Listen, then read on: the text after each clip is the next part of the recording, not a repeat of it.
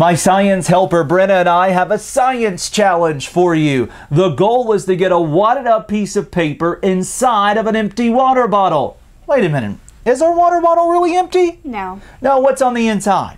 Air. You're exactly right. Air is matter. Matter is anything that takes up space and has mass. Okay, let's set up everything. Take your water bottle, which is filled full of air, and place that wadded up piece of paper at the opening of the water bottle.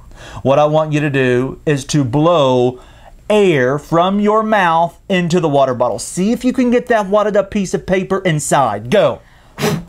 Comes right out, right toward your face. Here's the science behind the experiment.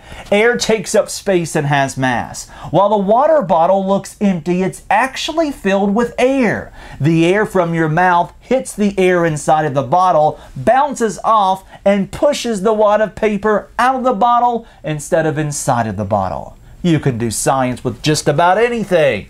Pieces of paper and an empty water bottle. For Hooked on Science, I'm Jason Lindsay.